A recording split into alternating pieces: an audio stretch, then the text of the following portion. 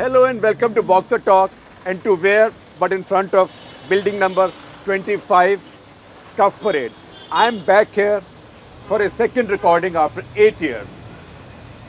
But one thing remains common. My guest again today is somebody who would like to be described as one of the most shaitan chokras of this street. Mr. YK Hamied. Yusuf Hamied. How are you? Yusuf sir. Ji. Welcome to Walk the Talk. Thank you. And aapko pata hai, thank you. When we recorded Zubin Mehta here, you were lurking around the corner. That is right. And you said this is where we used to make mischief in this That is absolutely true. Absolutely true. And you haven't changed very much since. Well, I don't know in 8 years, but this is where I grew up. And Zubin was in 21, this is 25. And I believe the sea came right up to the sea promenade. Came up to there, there was a promenade. Right. And this is all reclaimed land that you see. Right. And I believe you once jumped into the sea without figuring out how deep it was. And I hit my head at the bottom in 47.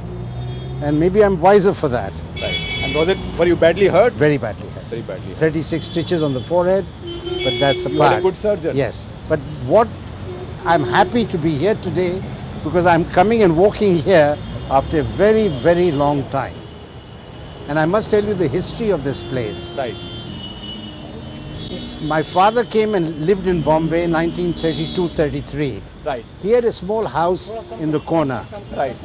And one room, he couldn't afford. Right. And he and my mother every night would walk on the promenade.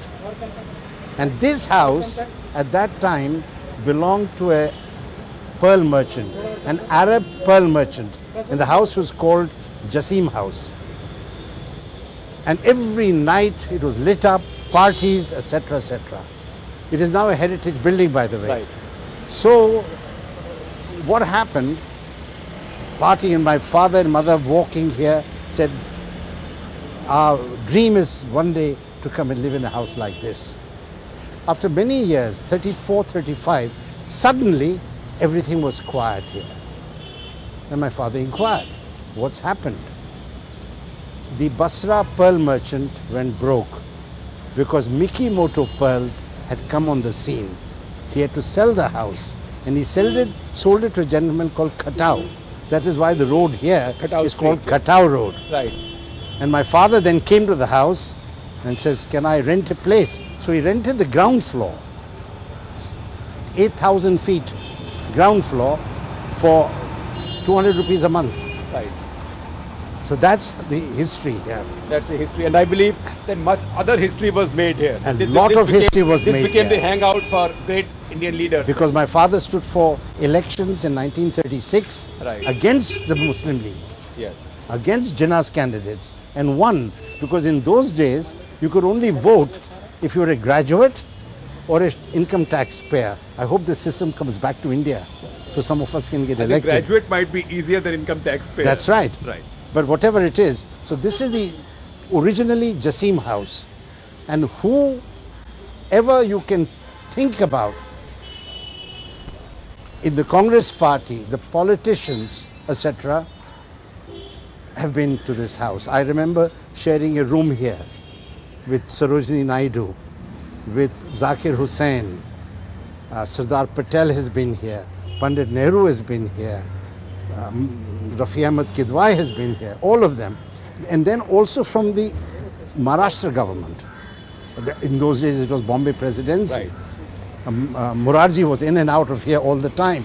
B.G. Kher, the Chief Minister, many parties. He and I didn't have, it's a cheap shot, but you didn't have common interests in drinks. No. And then on this road, Zubin was number 21. Right. But further down the road was MC Chagla. Then there was a very famous actress called Durga Kote. Durga Kote, yes. Absolutely. She lived down the road, very close friend of mine. I can trust you to remember all actresses. Yes, yes. Yeah, there was another one also. Right. Was Mehtab and Surab Modi. They lived down the road.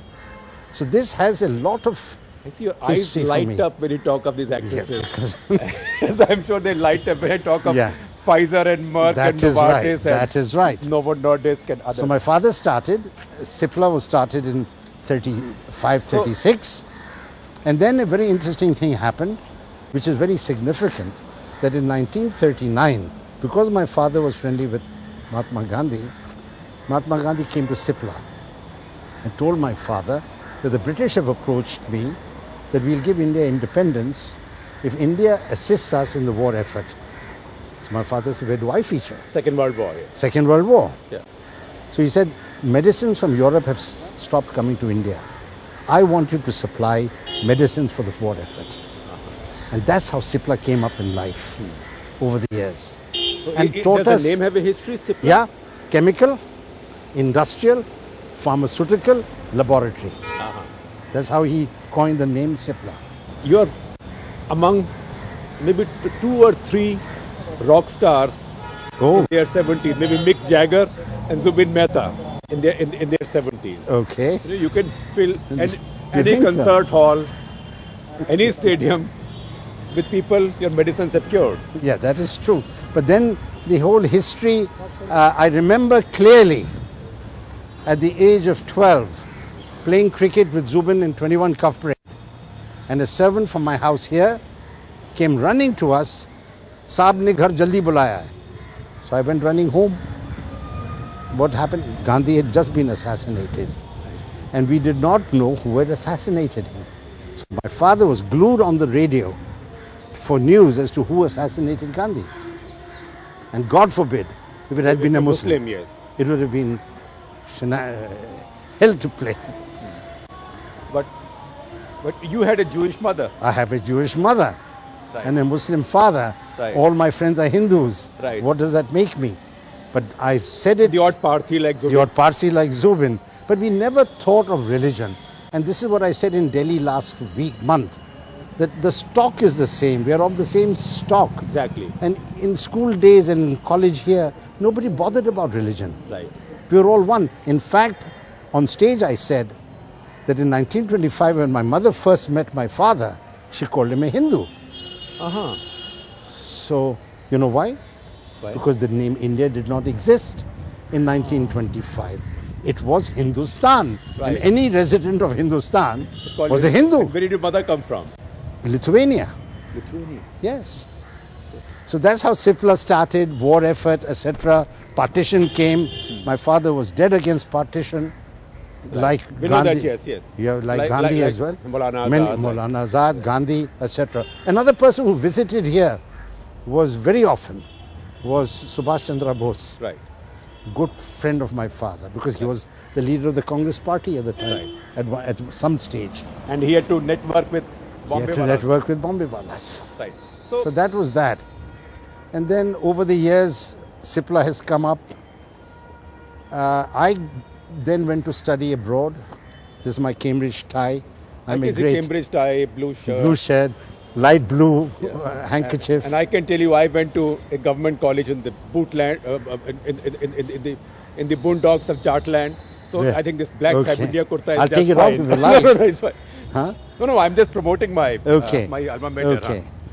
And then Government college in Yeah. an exotic place called Rohtak. Oh, shit, I know Rohtak well. But what happened then in 1960 when I came back to India after studying? I couldn't get a job because if you were related to a director those days, your Company couldn't hire you. company couldn't hire me. It had to be approved by the company law board. Right. So anyway, that was one thing.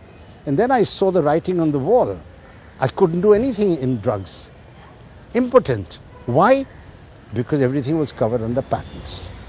And the multinationals in the 60s in the healthcare were ruling. See, these days, anybody calls himself a doctor.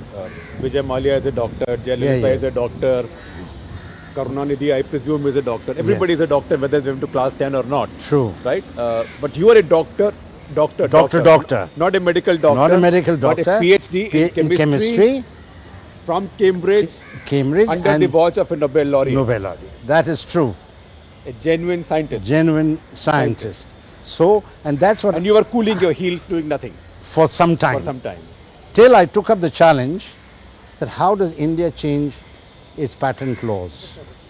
And it took us 11, 12 years to fight the government to get the old British patent laws that we were following of 1911 to change them, and that was changed in 1972.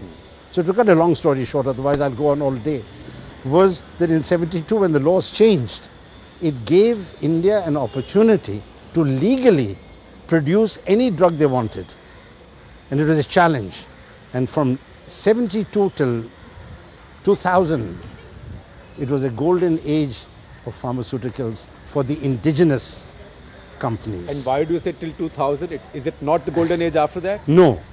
Because international patent laws came in. International patent laws came in 2005, and the government in their wisdom or what foolishness backdated the law to 1995, which they shouldn't have done, because you cannot backdate intellectual property, but they backdated. So today, essentially, you are in a monopoly situation from 1995. Any drug produced, patented, post 95, I can't produce. But Cipla doesn't seem to have suffered. I see a stock price. We are going the momentum. Yeah. You've set up a $5 billion target. Yes. For your But why? people. Out of 5 billion. After retiring. After retiring, 3 billion will be overseas. Right. So we've had to change our model from In being... fact, I love that you said it's time to leave India. It's not the time to leave India. This is my home. I love this place. Yeah. This is my home. No, you leave India in the sense of finding markets overseas. Markets overseas. Yeah. That I totally agree. And you'll see that in Cipla, in due course, will be more of a global, we get more respect. I mean, 50 years of being in industry, like you say, pioneering local manufacture, etc. The government doesn't take me in confidence.